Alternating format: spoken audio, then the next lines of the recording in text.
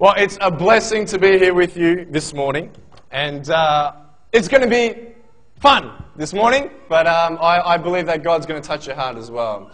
I love the attention, so I'm going to start off with kicking some tennis balls around in church. How does that sound? Yeah? I learned how to kick some tennis balls. I love playing soccer. Ready? Catch! Catch! Oh! Don't throw it back because I can't catch. Yeah?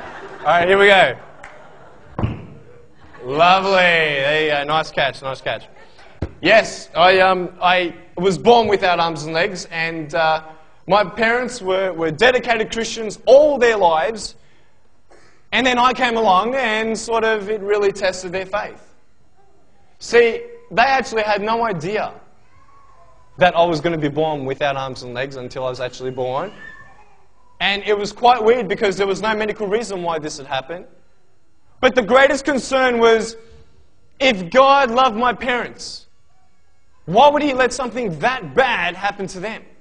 Why?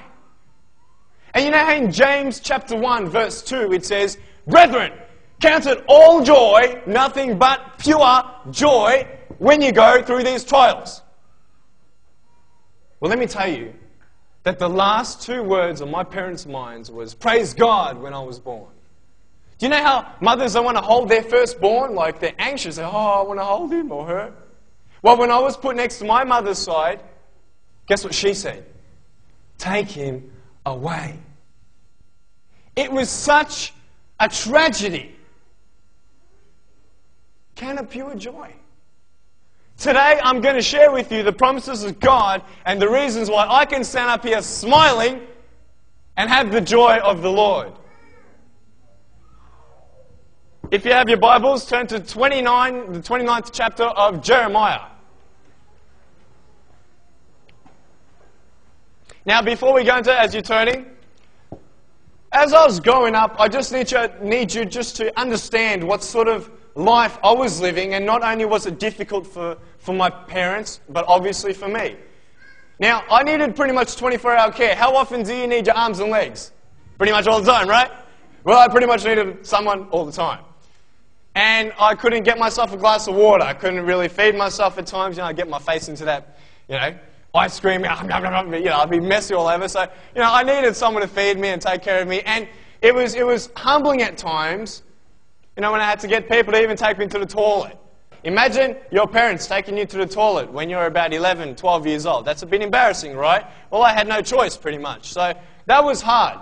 But I needed them so much, and I needed so much help that I thought, man, I feel like I'm even a burden to my own parents.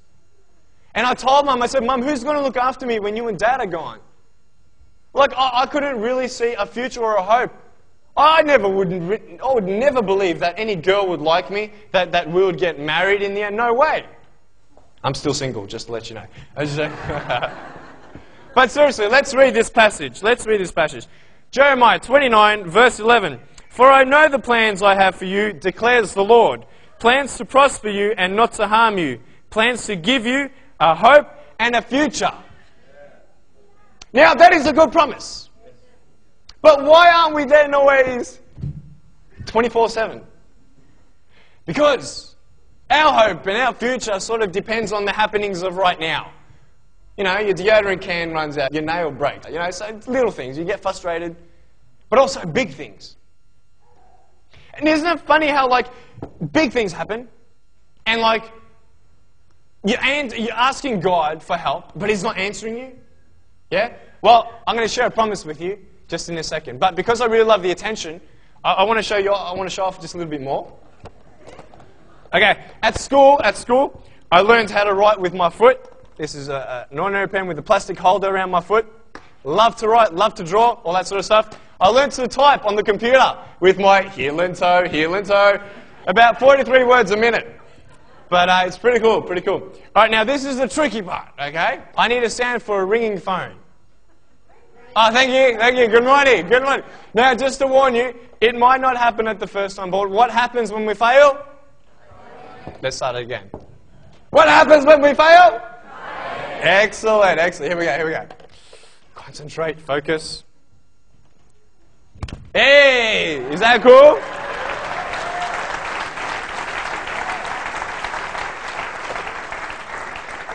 And as you saw on the screen, you saw my wheelchair, my Holden. Up the holders. Do donuts and get it sideways in the wet. It's grouse. It's so cool. Love it, love it. But anyway, getting back to the story. That's enough for showing off, I think, yeah? Yeah. All right. It was hard. It was really hard sometimes. And I had this massive list of all the things that I couldn't do and I didn't have. And I'm thinking, well, why me? Like, I'd go to the shops and like point out to people, to God. Like I said, God, why don't you choose her or him? Like, he looks like he could handle something like this. I just can't do it.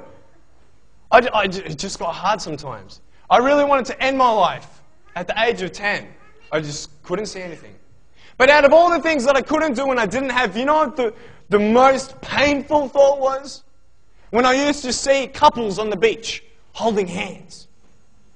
Do you know what I used to think? I used to think this. Man, I'm never going to be able to hold my wife's hand. I'm never going to be able to wrap my arms around my children. I can't even really comfort them if they're crying.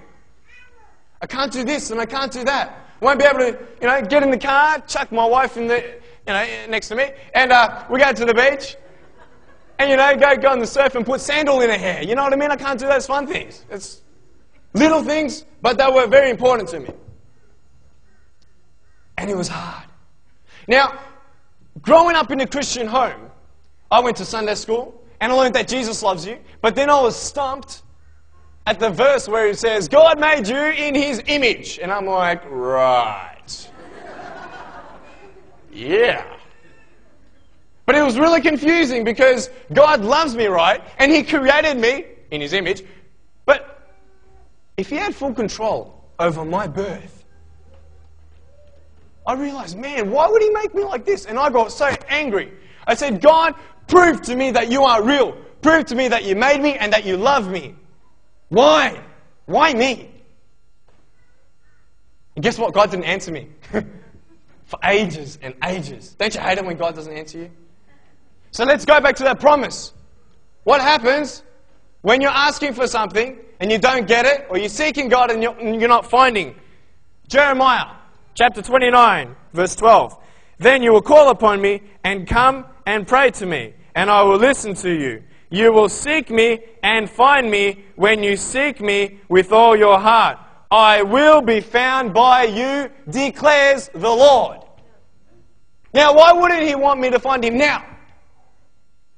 Well, life has its ups and downs, ups and downs. And it's in those down times where you really realize that, hey, you need God. And there is a reason why he's not answering you yet. I want to tell you this morning that there's no such thing as luck, chance, or coincidence, that you are here this morning, that you have the struggles and the worries and the cares and the anxious feelings that you have this morning. That is all God ordained, believe it or not. Why does he let us go through struggles? Why does he let us go through suffering? So he can strengthen us to draw us closer to him and grow with him. He has a purpose for everything. In Romans, Apostle Paul, he says, the sufferings have no comparison to what glory has been revealed to it. Romans 8:28, for all things come together for the best for those who love him. Do you know what that means? That means God is not going to let anything happen to you unless he has a good purpose for it. Then you could look at me and you say, well, what possibly good could come out of this?